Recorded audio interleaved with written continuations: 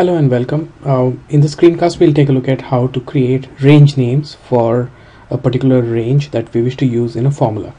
Let's take a look at this VLOOKUP example here.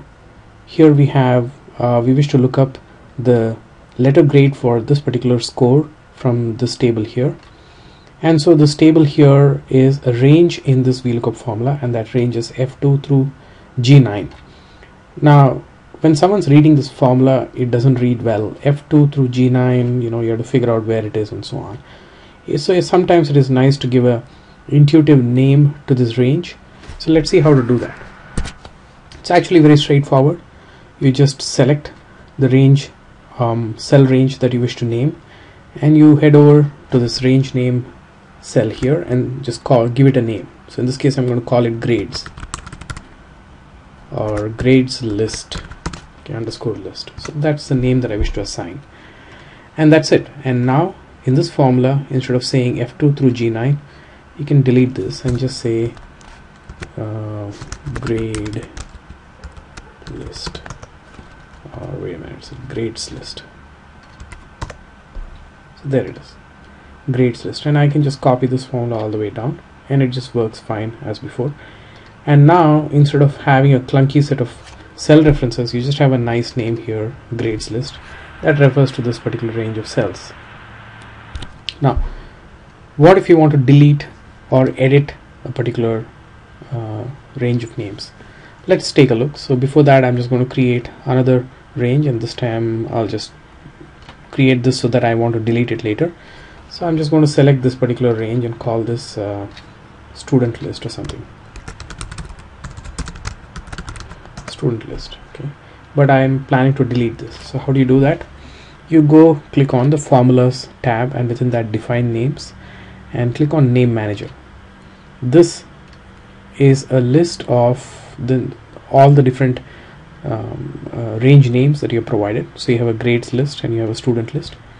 If you wish to delete this, or let's first edit this. Okay, so if you wish to edit this, you can just click edit, and you can just call this something as list of students. And if you want to edit this, you can call this list of grades, and you can delete this. I'm just clicking on this and clicking delete. Okay, close. So I've gone ahead and deleted a name that a range name that I created, and I also edited a range name.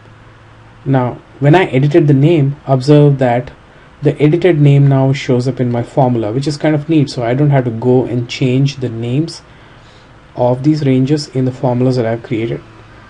Excel takes care of this for me. Now let's say you want to include a list of all the range names in your Excel spreadsheet for somebody else to view if they wish. How do you do that? So let me just pull this up a little bit. So what I'm going to do is go to a new cell, and before that, let me just give this cell range a name. Let's say I call this students list, and now we have two different cell range names, list of grades and students list. And how can we list that here? Okay, so here what we can do is again go to formulas and use in formula, within that paste names, and just click on paste list, and here's a list of grades, range name and cell range. Let's give these two titles, and there you have a list of all the different range names and the corresponding cells to which they apply.